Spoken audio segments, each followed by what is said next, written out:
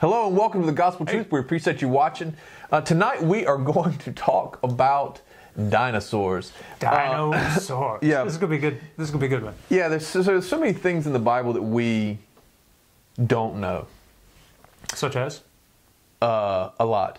So there's so many things in the Bible that we don't really know about. And every once in a while, and then there's a lot of things in there that we think we know some things, and we start to glean some revelation on particular topics, right? And so then we decide to go in and do some research, and holy cow, here we go, you know? So that's how this... What he just said was, we think we know stuff, then we go do the topics, and then we realize how little we actually know. That's right. I'm translating the words holy cow, because we don't believe in holy cows. Sorry.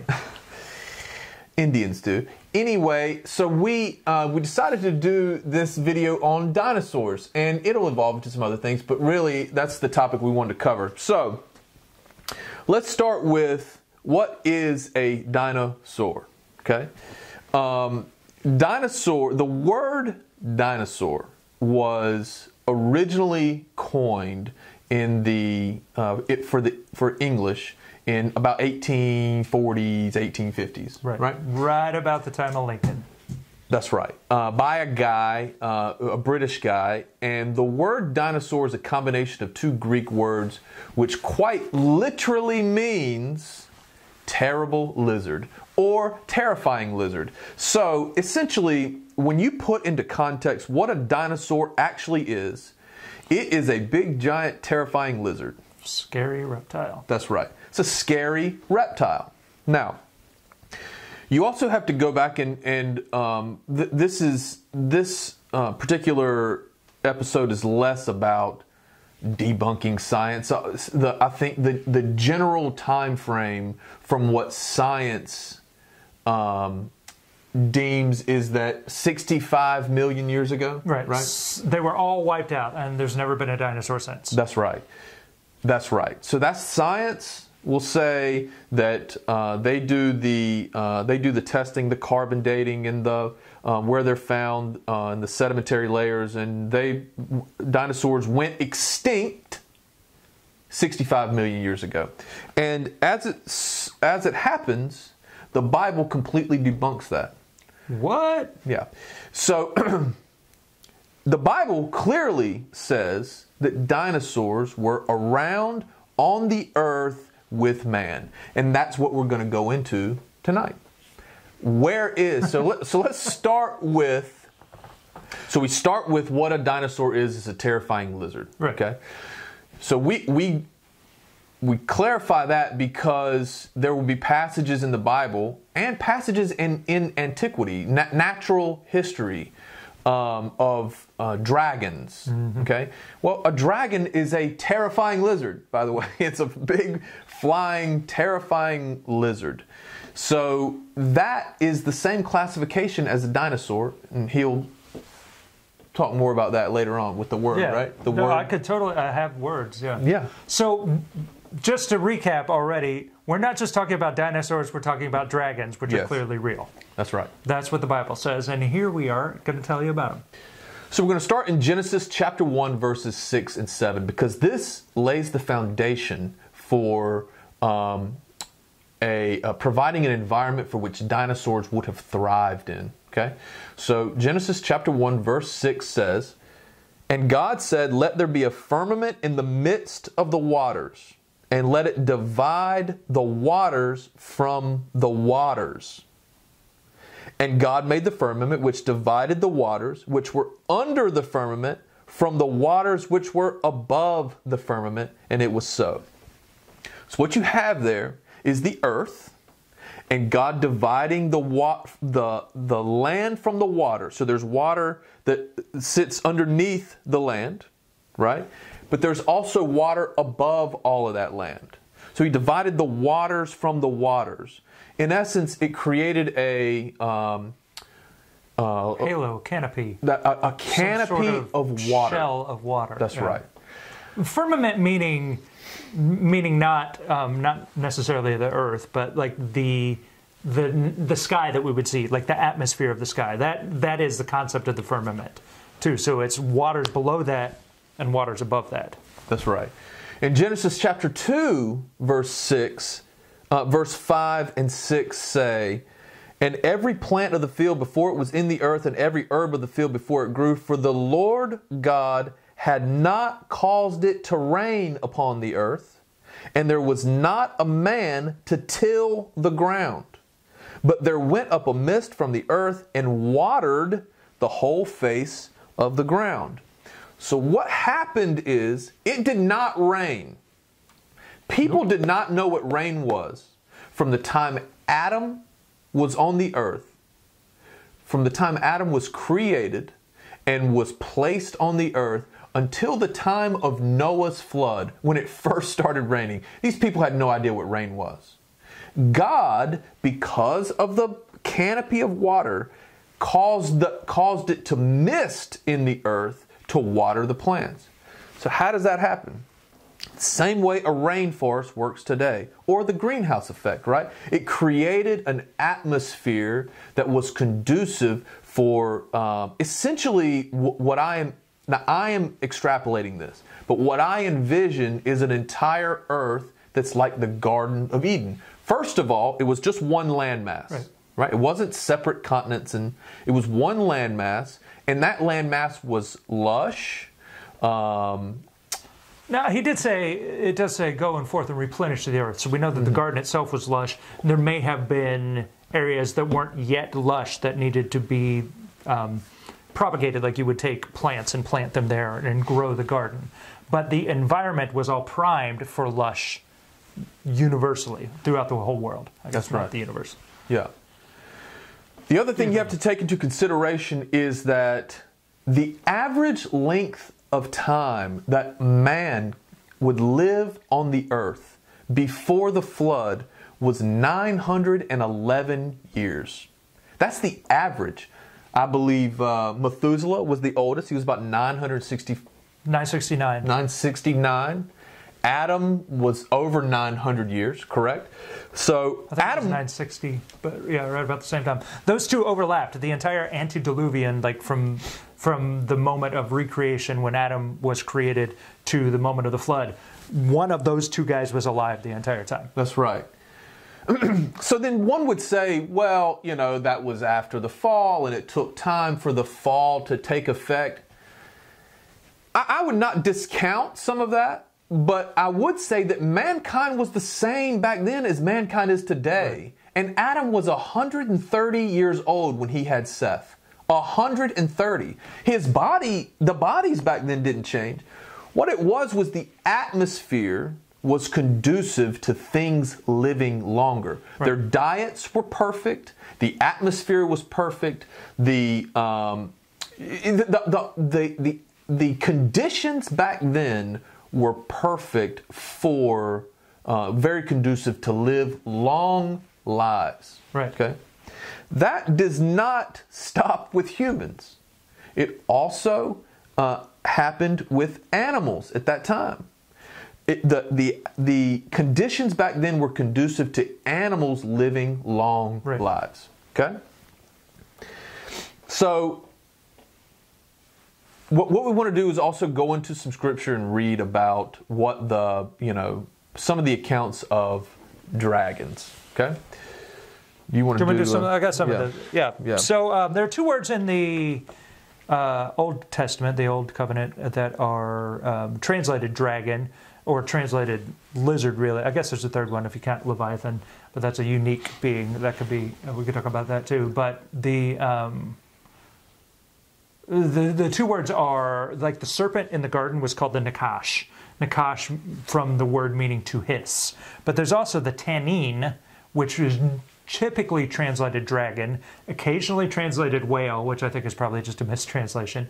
But that means a large serpent could be like in the air, on land, or in the water. Often talked about in the water. So it talks about Isaiah 21:7 says, "In that day the Lord with his sore and great and strong sword shall punish Leviathan, the piercing serpent, even Leviathan, that crooked serpent, and he shall slay the dragon that is in the sea." So that dragon there is Tannin. Right? And that dragon's in the sea. The dragon is in the sea. Leviathan was a sea living dragon. Right. Okay? So, But what he said, just to clarify real fast before he moves on, that word tanin, which is translated in the Hebrew as dragon, is the same word that's translated for serpent, sometimes whale, big giant beast. We'll say it that way. Right? And I know some people probably think, well, we're reading from the King James, and King James was written in the time when people still thought there were dragons. No. People did think there were dragons, but there are a whole lot of other people that...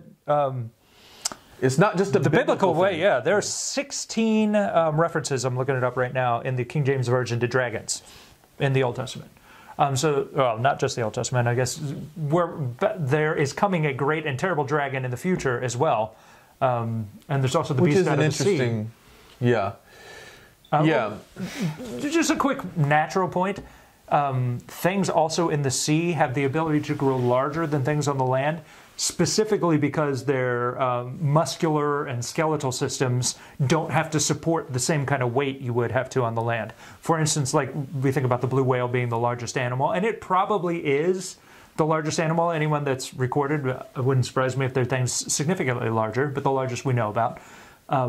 But there are dinosaurs that were probably longer than the blue whale, but they weren't as large. And the reason is the displacement, the weight, the buoyancy, everything, it can grow larger around. If a blue whale would beach itself, it would die of suffocation, not because it can't breathe air, which it can because it's a whale, that's a mammal, just in case you were wondering. It's because the weight of the atmosphere without the water holding it up, it would basically crush itself to death with its own weight. So things can grow huge in the water. Yeah, the conditions in the water are conducive to these creatures getting really big, right? It's the same as before. Same concept as before. That's right. The largest crocodile that's almost, as far as I can tell, that's ever been found is about 21 feet long and almost 2 tons, almost a ton, 2,300 pounds, right? So that's a big animal. Big old animal. It's a big animal, and it lives, obviously, the water and the land. So when you think about that animal is 70 to 100 years old and has grown to 21 feet and 2,300 pounds in 70 to 100 years. Man on the earth lived as an average of 911 years before the flood. So if animals are the same as humans, right? So this crocodile lives 70 to 100 years, which is that's probably, I think, probably the average when you take in suicides, murders, things like that. The average is probably... Crocodile suicide, yeah. I mean, no. The average human lifespan right now is probably in the 50s, somewhere there, but you got to take everything in, right? It's a little older than that, but yeah, it's actually in the 70s. So for man and woman, yeah. Okay. At least in the United States. Yeah, so it's about the same as a crocodile is what I'm saying. The average person is going to live somewhere between 70 and 100 years. That crocodile's so it's the parallels, right? The parallel is the same. That crocodile would be 10 times larger now, back then, than if it lived as long as humans lived back then, right? So right. If they continue to grow, which is what lizards do, reptiles do. Reptiles, fish, amphibians, which is obviously what a crocodile is. Kangaroos. Some mammals. Kangaroos specifically don't stop growing. Specifically a kangaroo. Think about a 700-year-old kangaroo. That's right. Those things never stop growing, even to this day. They never stop growing. They grow until they die. Now, their growth slows as they reach maturity. The growth process slows, but they never stop, which is why that crocodile is 21 feet long. Right. So then multiply that times 10. That same crocodile would be 210 feet long and almost 23,000 pounds. That, my friends, is a dinosaur. Right? Right. Now, what we're not seeing is like a Triceratops or a Tyrannosaurus rex. So there may be species that did die out. long time ago, unless they're like little triceratops running around the jungle that we haven't found yet. Right. Which would be adorable, I think, if they only live for a few years. But some of the species have died out over time. And we see that in modern day as well. I mean, like the giant sloth was in South America. Like it's on maps in South America not too long ago. And now they're gone. So what we don't know is if a T-Rex... We know that a T-Rex, an animal the size and shape of a T-Rex was on the earth, right? We do know that. What we don't know is how old that animal was when he got that big. No way of knowing. Because it's not actually bones, you can't really do like a DNA scan because what it actually is calcification, like petrified. So it's a rock that has replaced a bone. You can search that on your own. We don't need to talk about that necessarily. That's right. But there's no way of knowing if that was... There's no way. 10 years old or 1,000 years old. That's right. Or 10,000 years old. Who knows? So that's number one. We don't know. We don't have any idea of how old that animal was. So, in other words, how long it had been growing. Right. Maybe that animal was 1,000 years old or older. You just don't know, right? Right.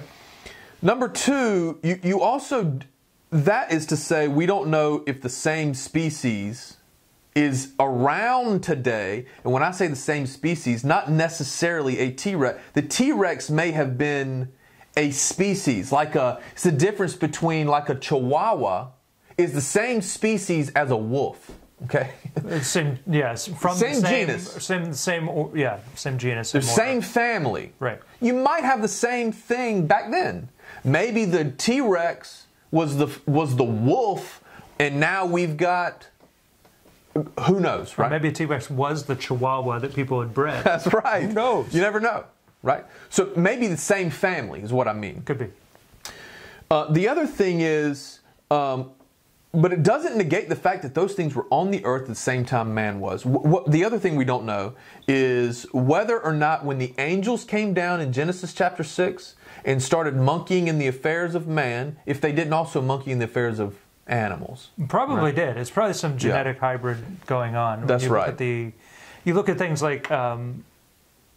Babylonian and Egyptian art, when they show like half man, half animal, or different kind of animals mixed together, they either just made that up on their own, which is possible, or it was something that they actually observed or was told to them through tales of the watchers. I would tend to think that they probably did mess around with some sort of genetic splicing. Yeah. So just the same as God with the rain, right? What he did was open up that canopy. The reason we don't have things that live as long today as they did back then is because the atmosphere is not the same, right? Solar radiation. The sun gets straight to us now. Right. It didn't back then. So that's why things live longer, right? It didn't cause the same diseases that we have today, and the solar radiation didn't cause the same disease. People didn't die back then the way they do today. Right. The other thing is, God, those unnatural animals God would not have saved them. No. Right? The unnatural ones. Yeah, talking about on the ark? Yeah. Yeah. So maybe a T-Rex was a hybrid of two things, like they do in Jurassic Park, right? So, whoa. So our perception, there's two things, right? There's two broader concepts here. Our perception of things is based on something we've seen, right? So when we say the word dragon, when we say the word dinosaur, more than likely the first thing that pops in your head is something you've seen. Yeah, it's Jurassic Park or Game of Thrones. Jurassic Park or Game of Thrones, right? That's about it. You have to understand. Unless you saw that really bad Christian Bale dragon movie. What was that called? Really bad? That was good. Matthew McConaughey? Great movie. I watched it the other day. Anyway. I don't know about that. Rain of Fire is what that's called. Dragonheart with... Greatness. I'll give you Rain of Fire. Dragonheart with... who was that? Who was in that? Dragonheart was Dennis Quaid, wasn't it? Was it? Yeah, and who's the original James Bond? That guy. Original James Bond was Sean Connery. Yeah, Sean Connery was the voice of the dragon. Yeah, we like movies. Anyway, so you have to understand that is your perception. That doesn't necessarily mean that's what they were, right? Right. The other thing is your concept of time, not yours, our concept of time is so off. We can't even imagine today what it was like to not have a cell phone 20 years ago, right? So we cannot in our brains comprehend what it was like to live 1,000 years. Not even 1,000 years ago, or much less 6,000 years ago. Things are so different that we can't take ourselves back there because we have no concept of what it means. No, I mean, there's a generation alive today that does not know a world before 9/11. That's exactly right. Like that was a pivotal moment, in our lives because we're in our 40s. But anyone under the age of 18 now never knew anything any different. That's exactly right. And that's just a small thing compared to, World War II. We have no idea. We don't know Vietnam. We have history, but really our history is events, not the time. In other words, we have a memory or history in our minds of the Vietnam War or even the Civil War, but we have no concept of what it was like back then, what America was like back then during those wars. People who are still alive today have a concept of the Vietnam War, but the Civil War, we don't know what the world was like back then. No. We have no way of knowing. No. So we have an idea of events, but not time. Now contrast that with God Almighty, who is outside of time. And this is even important in your own life. You get tied up with time, right? And really your concept of time is right now. We have no concept we don't spend enough time in the Word and in prayer, in the Spirit, to allow God to show us the future. And He tells us to forget our past. So we have no concept of time periods outside of right now. Right. And we are so caught up in it was really panic, if you want to get down to it, about like, I have to do these things so this thing won't mess up in 10 minutes. So you don't want to spend your time the only finite resource. You don't want to, because you think of it as a finite resource, you don't want to spend your time, like he was saying, in the Word and in prayer, because you think, well, I don't have time to do that. I have to do this job, and I have to get the kids ready, and I have to wash the dishes. I have to do all these things because all these events are happening. If you take the time to do the Word and do the prayer, like he said, you pray out mysteries when you pray in the Spirit. You pray out your own future. You pray out plans. You pray out decisions. You get the mind of Christ. You get the mind of God. The Holy Spirit inside you knows the mind of God, and He gives you the mind of God. But you have to make contact. You can't just blow Him off to be able to do that. When you do those things, you'll find that you actually create easier pathways to accomplish the things you were going to do, so that it, in essence, gives you more time to do things in life. Yeah, so the things that you neglect because you think you don't have time, you're neglecting the most important things, right? The most important thing in life is the Word and spending time with your Heavenly Father. That's the most important thing you can do. Spending time with the Holy Ghost is one of the most important things. It's probably the most important thing you can do. Right. Because that thing often gets neglected. And we're not looking to condemn anybody. Nobody's condemned. We're all the same, right? We do the same thing. We get so caught up in now and what do I have to do now, and I got to get ready for work tomorrow. I got to take the kids here, just like he was saying. But we neglect the most important thing, and that is spending time with your Heavenly Father and the Holy Ghost, right? We are the body of Christ. So the more time you spend, the more revelation you get on the fact that you are the body of Christ. We're not just saved. We are saved, right? I'm just saying we're not just saved, or we're not just born again, we're not just Christians, or we're not just... We are the body of Jesus Christ himself. We're something different than... Paul says that we were a mystery in the mind of God from the beginning of time. We were a mystery in the mind of God until the beginning of time. He didn't tell a soul until he told the Apostle Paul what the body of Christ would be, which was, it was a called out people set aside from Jews and Gentiles, and you know what the Bible talks about Jews and Gentiles and the body of Christ. The body of Christ is something completely different. Right, made up of Jews and Gentiles. Yeah, when you get saved, you become a member. Being those things to become a member of the body of Christ. Yeah. And we have all been also given the ministry of reconciliation. And that is of utmost importance to God. Because the reason he sent Jesus to die for us, to be raised up again, was so that he could have this body, so that we could be restored to a right relationship with him. And not just the relationship that Adam had, but how much more through Christ, because we're now the body of Christ, the relationship we have with God our Father. And he has made that available to everybody, everybody on the earth.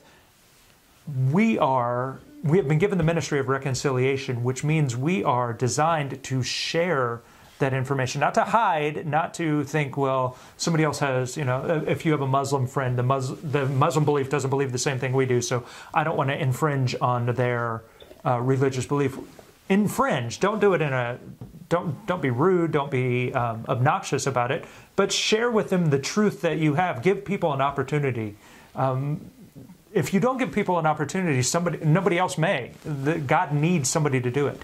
That's a motive for the entire body of Christ. And as you spend time in the Word, as you spend time in prayer, you're going to see specific places to go, people to talk to, people to seek out, who are hungry for the things of God, who are desperate for the things of God, and you're the person God designed to bring that information to them.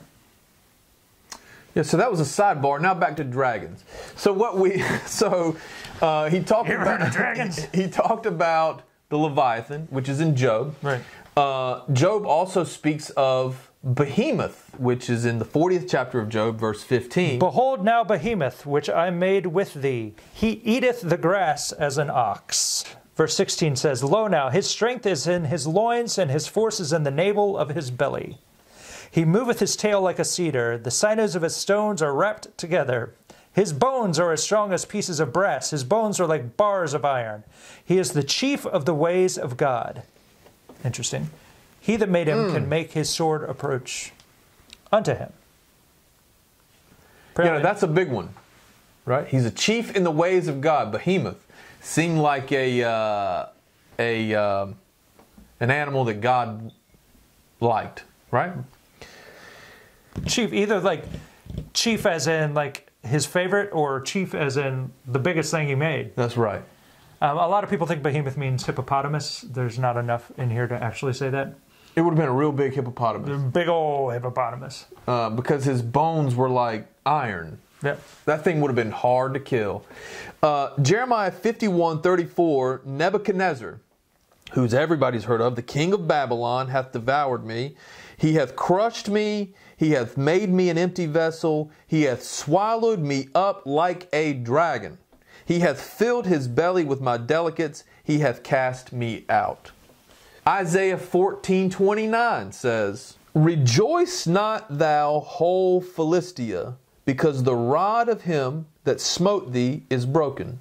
For out of the serpent's roots shall come forth a cockatrice, and his fruit shall be a fiery flying serpent. What? I don't know how many fiery flying serpents you've seen, but it's clear that these guys were referencing things that they knew about, right? The last one I wanted to read was in Micah. Micah 1:8 says, Therefore I will wail and howl, I will go stripped and naked. I will make a wailing sound like the dragons, and mourning as the owls. So, obviously he knew what owls was because he knew they mourned, and he knew what dragons were because he knew what they sounded like when they wailed. So the point being in all of these scriptures is that these guys were writing about things they knew. Right. So clearly there were things, either people they knew talked about them, or they saw things and they knew how they interacted. So dragons or dinosaurs were on the earth as far into the Bible as Micah is. Which is after the flood. After the flood. So clearly, either these dragons were seafaring creatures, which, as a sidebar, we've only ever explored 5% of the world's ocean floors. We don't even know what's down there. We have no idea what is down there. No idea. We know that the biggest mammal that we've seen is the blue whale. We've seen it, right? Because it surfaces. That's the only reason we know. Right. That's the only reason. He breathes air. Right. So he surfaces. So we've seen that one. We have no idea what's in the ocean. No idea. In contrast, there are places on the earth, not many at this point, but places on land that we have not explored.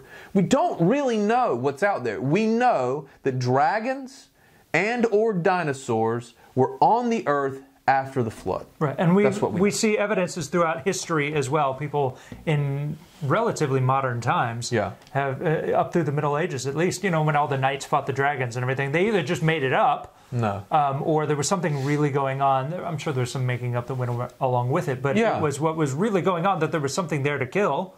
Some sort of... We probably killed them off, mostly, is my guess. Though I did just read an article recently about someone thinking they saw a flying lizard in Raleigh, North Carolina. So that apparently... Now, see, this is like watching a movie that very clearly at the beginning of it, they tell you this story was based on a true story. But it's dramatized. Right. They took the framework of a story, they dramatized it, and then you watch that movie, you go tell your friends, man, you won't believe what happened. You believe everything they show you in the movie. That's not how that works, right? It was based on a true story. Same here. Things dramatized, they're based on things that are true. He's saying things here. We're not talking about the Bible. The Bible's not dramatized. No. We're talking about people's... I'm talking about people's... Yeah. We believe the Bible is true. That's the foundation. That's the only foundation we have to go by. I'm talking about the movies you see with dragons in them. How to Train Your Dragon 3 is about to come out. It's going to be great. The movies you see with dragons in them, they are based on true stories. That's what I mean. So the fact is, we learned a lot by doing this, and we hope you learned a lot. As always, we cannot thank you enough for watching. And we encourage... We really appreciate it. Great discussion in the comments below. Tell us what you think about dinosaurs, dragons. I'm sure there's going to be a lot of opinions. A lot of people probably think we're nuts, but we appreciate, even if you disagree with us, that you comment. Please like this video or unlike it. Is there a way to dislike on YouTube? Yes. Let's thumbs down. Thumbs us up or thumbs us down. Just give us a thumbs. Thumbs down. Preferably up, but, be honest. And share it. Share it with your friends. Share it with your people you don't like. Just see what happens. Yeah. Thank you.